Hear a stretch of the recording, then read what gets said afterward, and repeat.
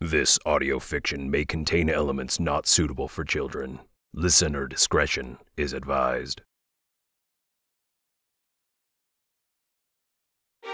The development was emotionally crushing. A large portion of the army had deserted, leaving the guards on duty, the surviving court members, in the service of the Graunkrake royal family. The three remaining daughters and son had endured the siege well, with hope keeping them optimistic and unweathered by the circumstances outside their castle walls. Olex, the only prince, paced the cluttered dining area floor. His youthful face was contorted by the news that his country no longer had an army to speak of, save for the forces within Morkrake's walls. With his hands behind his back and his eyes on the ornate green carpeting, he tried to formulate a plan that he could bring to his sisters and the court members. Visthor, the court sorcerer, watched the prince attentively. Visthor was slouched forward on the bench with his wooden staff standing, his fingers curled around the arc of the scepter. "You could use the magics that made you friendly," he muttered. After the words left him, he winced, expecting a harsh reaction. Olex stopped. "Do we have the ingredients to begin the ritual?" he asked. It was a plan he had considered. They did not know the specifics of ritual preparation. Visthor's eyes shifted to read the prince's expression. "We do. Of course, we will need more should the ritual need repeating. But for now, we can begin." Visthor used his staff to steady himself while he got to his feet. "If you and your sisters wish to take this course of action..." Olex looked into the sorcerer's eyes. "We will gladly do whatever the gods ask of us. We are here to serve our people." He pounded his fist into his open palm. "We will remind those still with us why our great-great-great-grandmother was first crowned." Visthor gave a supportive smile and nodded. "Please, Your Majesty, gather your sisters and meet me in my quarters. I'll begin gathering what we need to turn the tides of luck." The sorcerer's staff clacked with an atypical rhythm as he shambled toward the door. Olex watched the man in flowing green, black, and gold robes and sashes. "That man carries our hope." The prince smiled and rested his hand on his chest. "When this is said and done, he and his family need recognition, thanked for their service and loyalty to House Graunkrake." With renewed optimism, the prince hurried to find his siblings. Helga surveyed the faces of the court members who were present during the coup. They were putting on brave masks for the social aspects of being forced into the same isolating event in areas.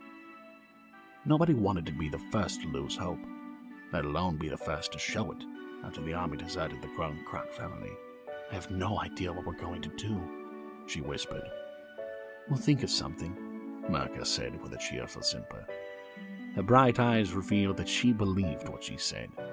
Helga adored her youngest sibling's unshakable happiness. Helga ruffled Mirka's dark, wavy locks. "Thank you for being you," Helga whispered. When Mirka replied with a quirked eyebrow, Helga touched her cheek. "I adore your pluck," she explained. Her eyes grazed over the faces of the others present. Their extravagant clothing had become threadbare, stained, and wrinkled, while the barrier around the castle kept the invading force away. The time spent together without the freedom of walks in the fresh air and leisure, frequent baths and lavish meals, had whittled their hearts to dust. Soli broke away from conversation with an aristocrat. She bowed her head respectfully, then she hurried to join her sisters. "They're breaking, and we cannot hold that against them," she said in a harsh whisper. Soli kept her eyes squarely on Helga. Soli balled her hands in her fists. "Killing the betrayer was an act of war, and we were tricked into it." "Calm yourself," Helga said.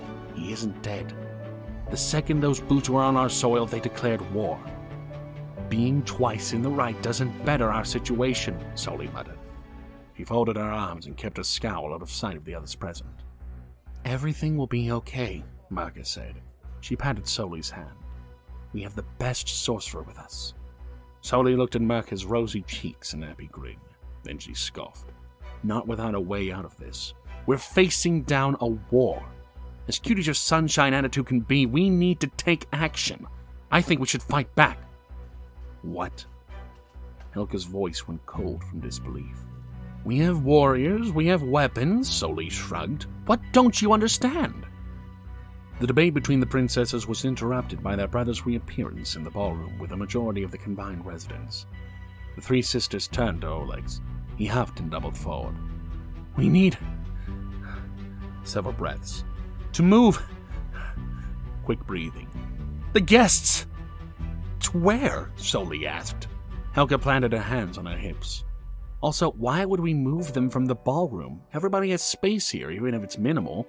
It's away from the sides of the keep that will be attacked if the barrier falls. Olex stood, now having caught his breath.